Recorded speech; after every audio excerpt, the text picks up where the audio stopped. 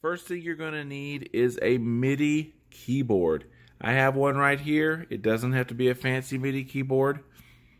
And you also need a sustain pedal connected to your keyboard.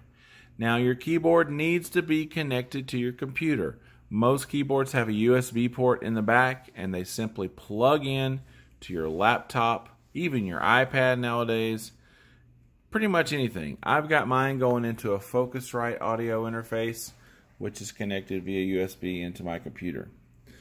Now let's look at the software and see what we need to do. Okay, I'm going to be using a program called Bohm's MIDI Translator.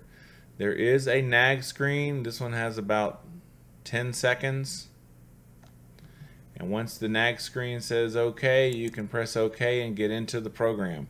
What you want to do first is you want to press the plus button here where it says create a new translator preset. Now make sure your keyboard is connected to your computer already, and make sure you have a sustain pedal connected to your keyboard. Okay? Once you have your new preset, click on it and then add a new translator. Once you have your new translator, click it and press the pencil button where you can edit it. Now, before you do this, make sure, let's go ahead and close this, you change your MIDI in to the device that you have connected to your computer. Mine is a Focusrite USB MIDI device. Yours will say something different probably. My MIDI out, I am also going to choose the same device. Whatever device your keyboard is, that's what you want to choose. Okay?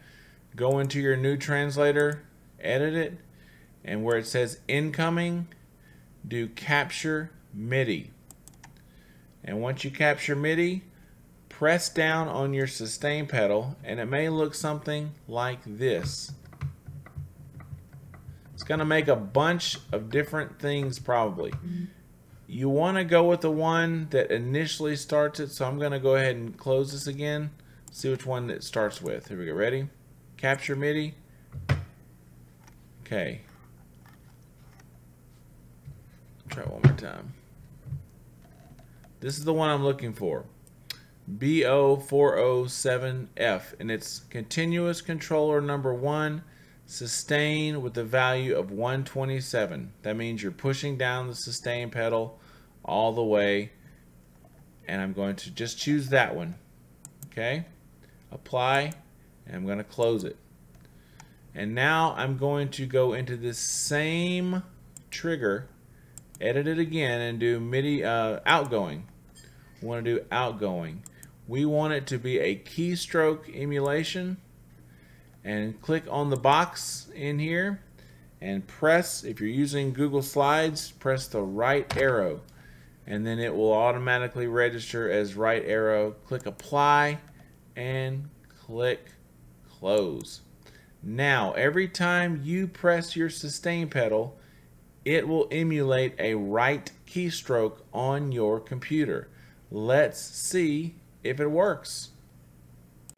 Okay, I'm now in Google Slides. I'm going to press the present button,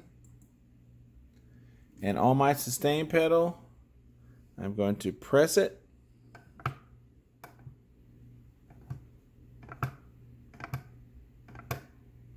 and as you can see, as I press it, it advances to the next slide. You could have 2 sustain pedals and actually go backwards and forwards. I know a lot of keyboards have 3, maybe a sostenuto pedal, a sustain pedal, and whatever that middle pedal is. Anyway, not too hard to do, pretty easy.